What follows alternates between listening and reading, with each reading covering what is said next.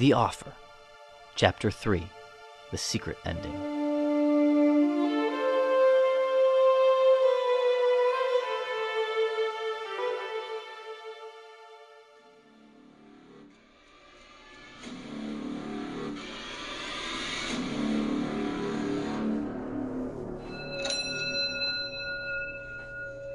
So that trailer is the first part of this journey, right? It's a call to action. It's a recruitment. It's a why do we care about this thing, right? Because there is a secret history out there, and we're going to talk about it. So first, let's talk about the podcast, those of you that listen to it. Episode 1 visited two clockmakers, one rescuing the other from prison. I won't get too into it, but at the end, what do we find out? We find out that there is this secret clock design out there. One character talks to the other and says, hey, I keep hearing this story, Joseph Ives, this master clockmaker, telling me he's got the secret design. If we can just put it into production, it's going to make us a whole lot of money. But no one knows where this design is. But he told me this story about, going with Gideon Roberts, the master clockmaker, and took him back to the woodshed, and he saw this clock in the corner, and it wasn't really looking like a clock, and this, that, and the other, and that's it. And the guy said, woodshed? What about this woodshed? And the minute one character told the other this key word, the first character knew instantly where this clock design was located. And so the secret ending is not as long as the podcast episodes or chapters 1 and 2, but here is that secret ending. So, sitting on the porch of the Abel Lewis Tavern, we have John Birge, the investor, and Titus Merriman, Bristol's doctor, and also investor. And the two are trying to figure out how to make a clock that can make them all the money they need to do to accomplish their goals in life. And each one has different goals. The clockmaker, Joseph Ives, he wants to make clocks because it's his passion. The investor, John Birge, wants to make clocks because it gives him a legacy. And of course, Titus Merriman wants to make clocks so it can build his community, more jobs, and maybe one day a hospital. But only one of them has secret access to that community. So think about it. You've got a community of 1830, colonial times, right? Folks are by their nature private, and as Titus Merriman said himself, Bristol is a competitive town, which encourages what? Secret making and secret breaking. So if you do have a secret in Bristol, how is it that you would keep it in 1830? You couldn't lock it up, right?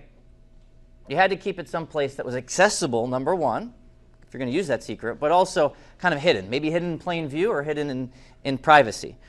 So the secret ending here is that Titus Merriman tells John Birge that in all of his travels, of all of his visiting of patients in the Bristol community, he is a rare person of a profession that is invited into people's homes. Now, if you had something you wanted out of public view, keep it in your house, right? Safer than in a store. There weren't many banks or anything like that back then. So here we have a character, Titus Merriman, who's a doctor, who's able to be invited by invitation into people's homes. And being a doctor, he's there at bad times. And oftentimes he's invited into spaces that are considered private to help the people in those homes. So Titus tells John, one time I went to help a family in Bristol. And they couldn't pay me money because there wasn't money back then. It was very rare, right? You had to trade and barter. We talked about that in the last event, about the system of bartering that kept local economies going.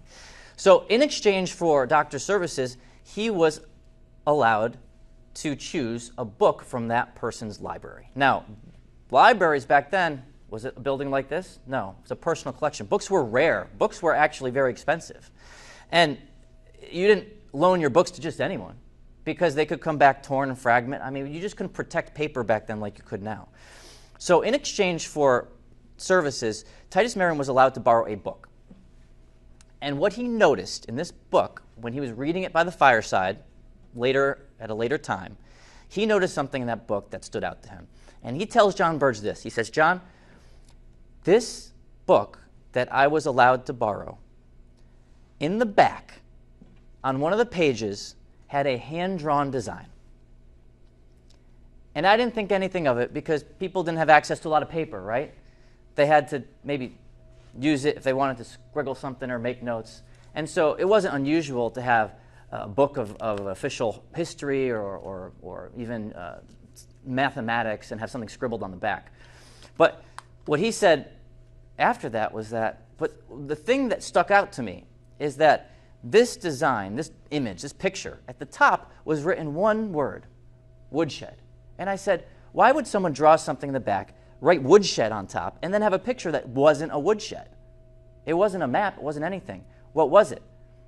And as he begins to describe to John what he saw, I remember it looked like a clock design, hidden in a book on the back page that someone had drawn and purposely put in a book that had no relation to clock design so that they could, one, reference it, and two, hide it.